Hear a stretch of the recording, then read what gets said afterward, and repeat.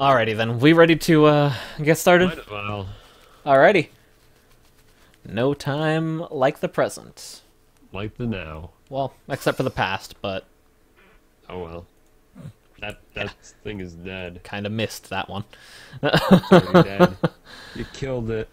You monster. Uh-huh. We on first. Alright. Okay. Does that sound like a dead horse? Or a dying horse? I don't think dead horses make noise. As far as I know. I'm being incredibly evil today. Not evil, awful. Sorry. There's kind of a big difference. Alrighty. Mwahaha. In 3, 2, 1. Hello and welcome back to the Turbo Newscast for Jan. This is why I don't put the date anywhere but the first part, because I will fuck it up. I was gonna get the number of the day right, and then I said fucking January. Next, I'm gonna find out that you haven't recorded any of this. Nah, I am recording it. Don't worry, I made sure of that. Alright, take 2 in 3, We're 2, so good at this. 1. Hello and welcome back to the Turbo Newscast. It's part 3. Oh, section 1. You know, you're used to it by now if you're a regular watcher of the show. This is the part where we pull all the stories out of our ass. Right out of the bottoms. Yep. So if I ever sound intelligent or well-read or anything about anything in this part, You are probably just quoting I'm lying. the article. Yes, I'm either lying or reading verbatim from the article. And if I'm reading verbatim, you can usually tell because I'm scrolling the window. Exactly. And yes, that is actually kind of... I did kind of just give that away. If I'm scrolling the window, chances are most of what I'm saying is just straight out of the article. Or paraphrased. Good to know. Not like you didn't know that before, but just confirming that for you. I'm not that original. Alright. So, well... we're gonna start out with, well, Something thoughts. I figured would have already been established. Yeah. You'd think that we'd already have something like this. You would think, well, you think that, that... No, I can't think anymore. Oh, You got so remember this focused on the article. think part that you've missed everything else. I obviously can't think anymore, so obviously we're done with this article, because I've lost my train of thought.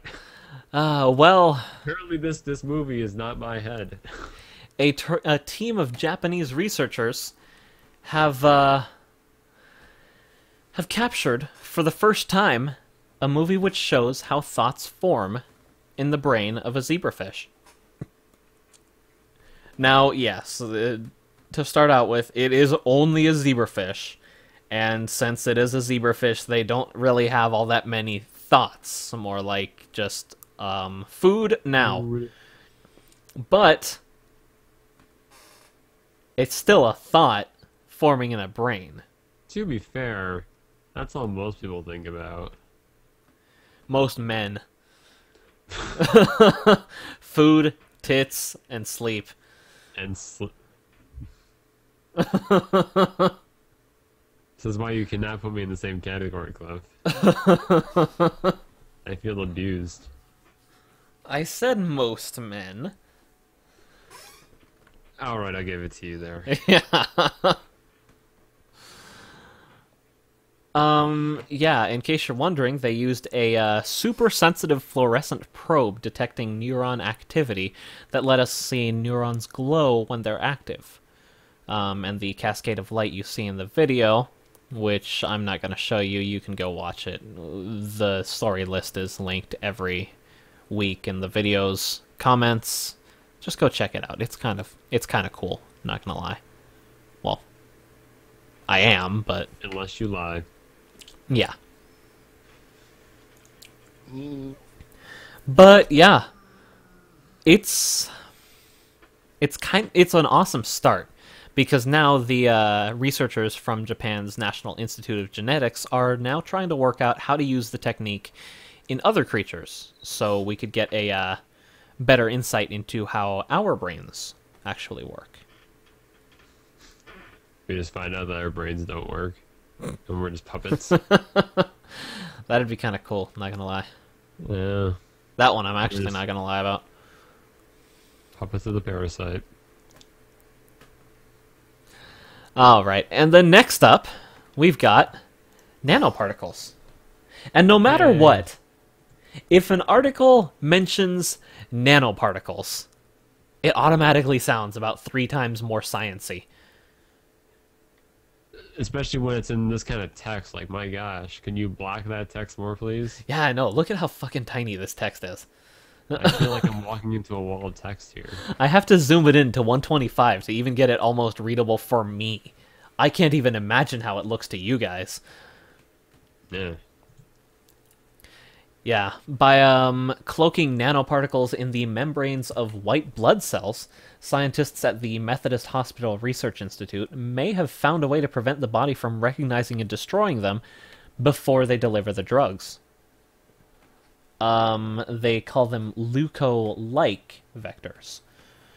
And their goal was to make a particle that is camouflaged within our bodies and escapes the surveillance of the immune system so it can reach its target undiscovered.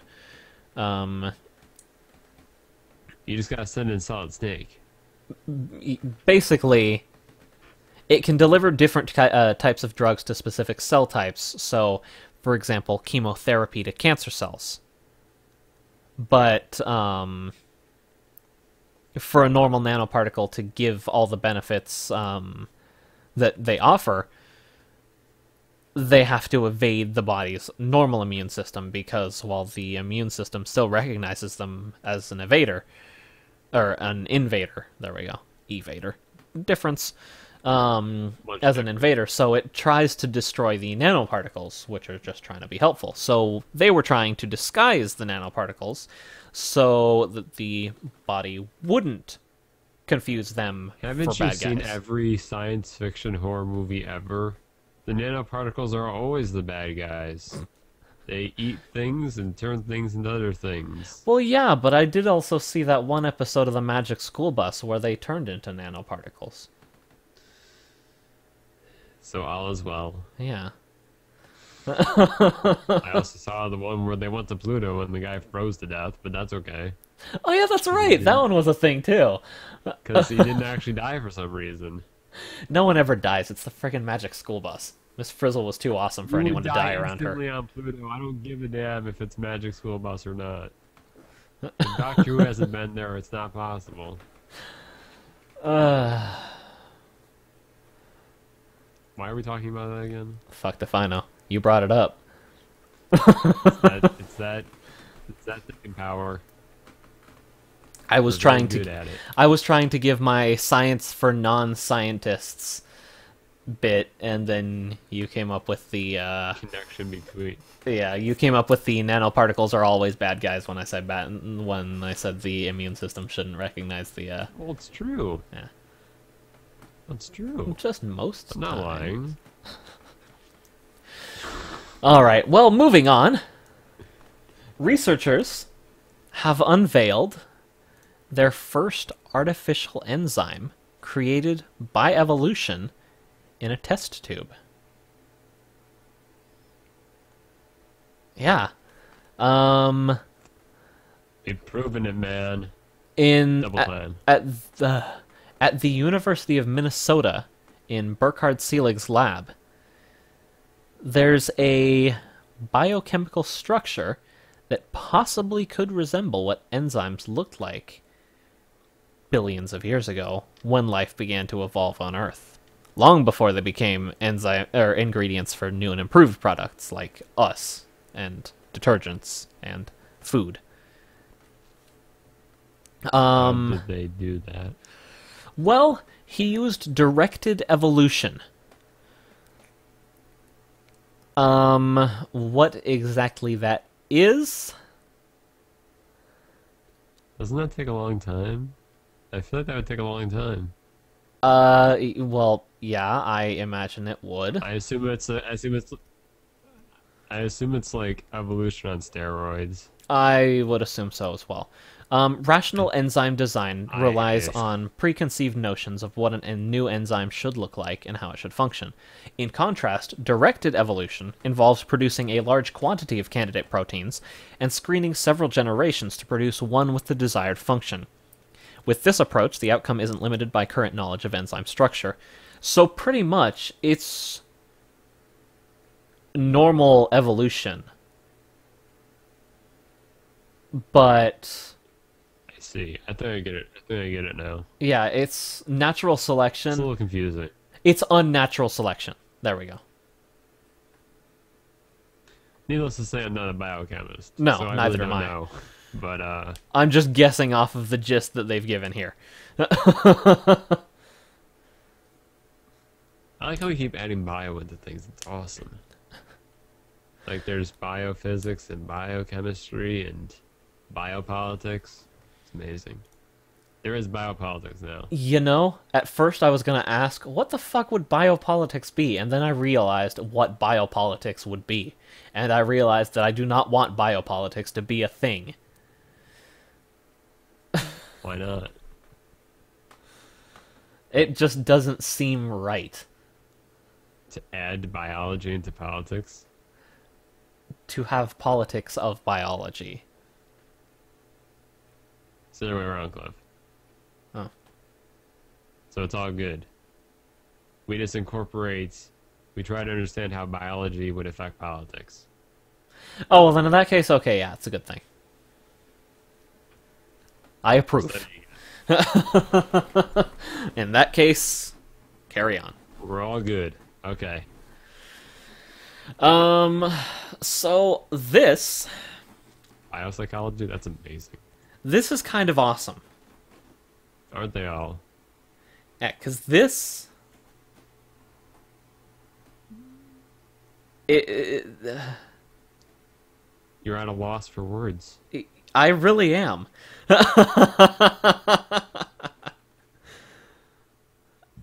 I really just am. They found more life. But it's deep below the Antarctic ice. We're not there yet. God. Spoilers. Thought you were there. No. That's the next one on the list. I was still talking about the artificial enzyme. But, well, I guess we're going on to the next one. God. Because you gave me a segue, fool. Yes, scientists have indeed found life below the Antarctic ice. They drilled through a half a mile of ice. That's a lot of ice. Ice, ice, baby. More like ice, ice, ice, ice, ice, ice, ice, ice, ice, ice, ice, ice, baby. See, that was the second song. I didn't do this one. They're kind of repetitive. It was less a club song and more a plea for help. More complete for help, yes. It was Vanilla Ice's Dark Days. Yes, on January 28th, a U.S. research team retrieved water from Lake Willands, which sits 800 meters below the ice surface, which hosted a surprising bounty of living cells. Now, the life they found is not actually like fish or anything. It's cells, but still, it's kind of awesome. I couldn't live down there. No, you couldn't, especially since the microbes that they did find have been sealed off below the ice for at least 100,000 years. Well, we aren't finding people down there anytime soon. No. There's no secret organization down there or people that have sealed themselves beneath the ice. Wouldn't it be great if there were? It's just people living under the ice. Mm-hmm. Well, it'd probably be more like, what was that one movie with the people in the Antarctic and there's The the Thing? alien. The Thing, that's it, yes. Thank you, Gear, for that. You just don't hear. Hmm? Yeah, exactly. The Thing. Would be more likely. What were we talking about again? Fuck if I know. You went out to a entirely strange tangent. One of those tangents that I do. You know, I have to wonder how many ice-related puns they toss at each other on the in Antarctica. They get like the new guy in there who just starts doing a whole bunch of ice puns and they just punch him in the face. They're like, God, please make it. You must be new around here. Nice to meet you. Yeah, you're new around here. Everyone just lets out a sigh.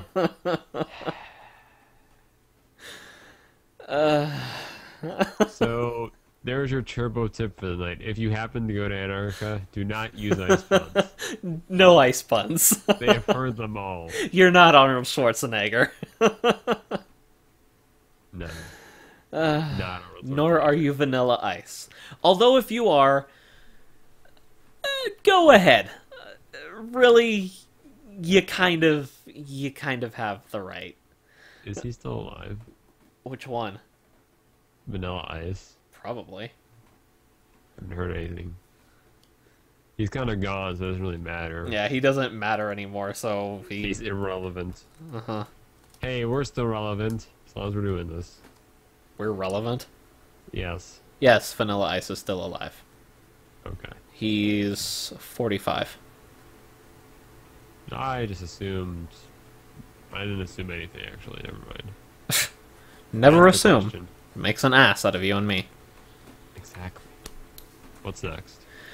Well, calm your tits first. Second off,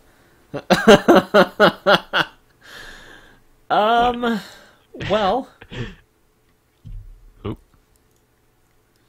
we've found Richard the Third? Third. Yeah, Richard the Third. We found his skull. Wasn't he under some kind of parking lot? Yes. I heard about this because my mom. Yep. He found. Yes. It was originally, at least, they believe it to be, where he was buried after his death at the Battle of Bosworth in 1485. They believe. Everyone is back. Yeah, they believe it was a... Well, no, I think they know it was a church that was demolished for a parking lot. And now it's an excavation site.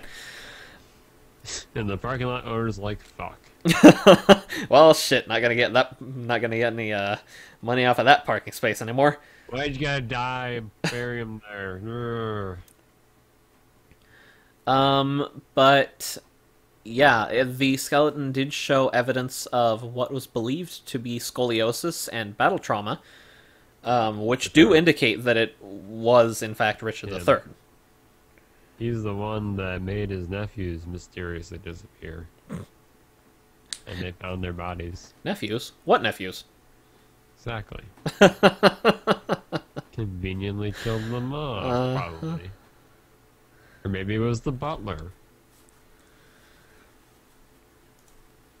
Alright, but yeah, we just a little bit there. It's usually I just... know so much more than everyone, because my mom was like, hey, I found this great story online.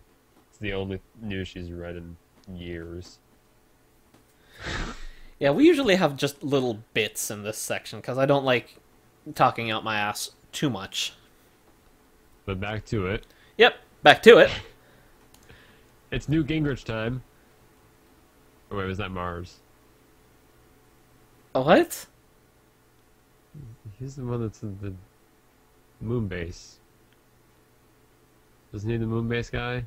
I don't remember. Newt Gingrich? I'm pretty sure he was. He was the moon base guy.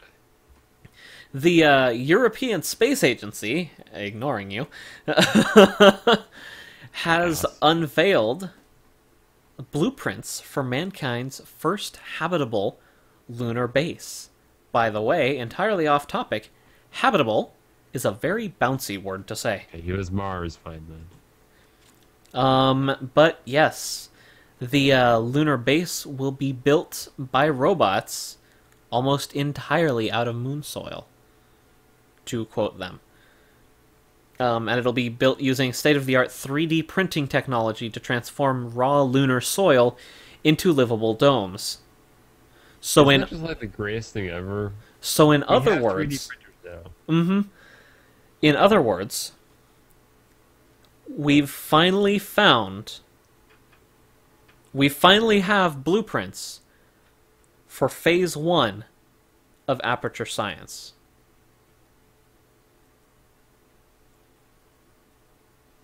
You know, it's gonna be really awesome when they start making like Aperture Science replica facilities with 3D printers. That's be the greatest thing ever. Uh-huh. I want test chambers, man. Experts say it could even be ready for humans to move in within the next 40 years.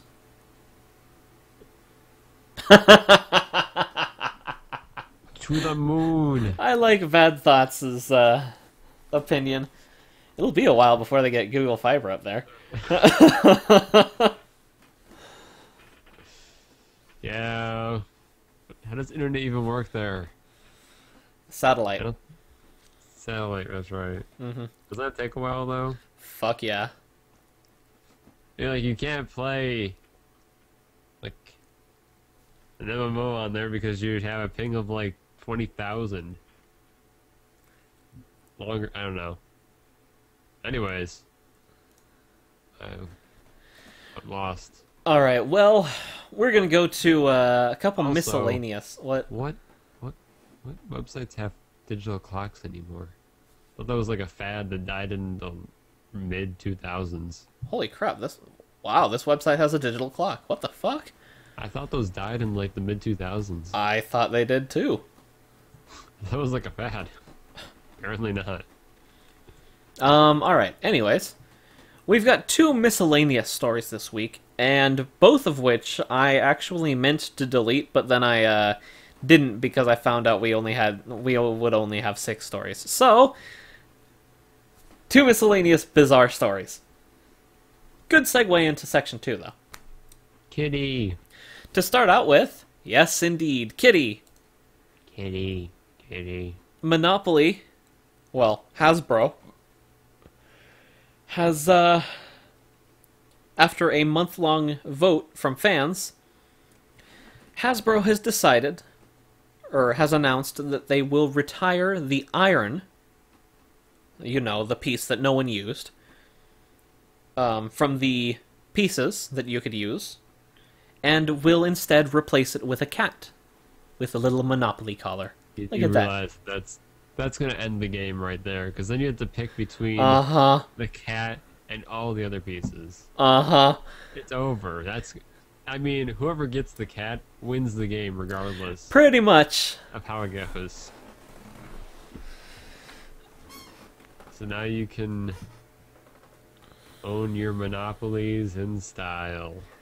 Yes, in case you were wondering, Hasbro says the boot, iron, and wheelbarrow were the 3 tokens tied for last place for the most used. Gee, boot, iron, and wheelbarrow. I wonder why. I didn't even know the wheelbarrow was a piece. I forgot about that until you said it.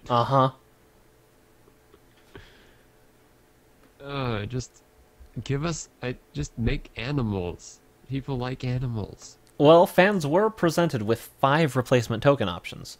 a helicopter, a diamond ring, a robot, a guitar, and a cat. Dude, just replace all of the other ones and update the game. Don't replace the thimble. Because I liked using the thimble as a little hat for all of my other pieces. And I'm not the only one who did it either. That's the only thing you do with the thimble. You use it as a fez for the puppy. Yeah, but you realize that loses the point of being a piece then. It looks adorable. I just tell him to put the thimble on the puppy to start with. Just give the puppy a fez. Yes. And then we're all good, right? I guess. Just go to jail, Cliff. Can I pass go? Deduct like $200. Aww. Just go to jail Uh, and roll the dice. Alright, well, one last story, and it's another quickie. Women in Paris are, in fact, finally allowed to wear trousers. Yay. Yes, that's right. On January 31st, France's Minister of Women's Rights made it officially impossible to arrest a woman for wearing trousers in Paris.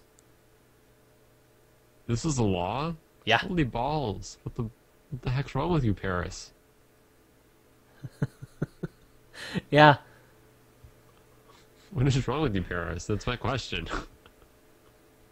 Well, it was still in place because officials said that the unenforced rule, and yeah, it wasn't enforced because, well, come on, really.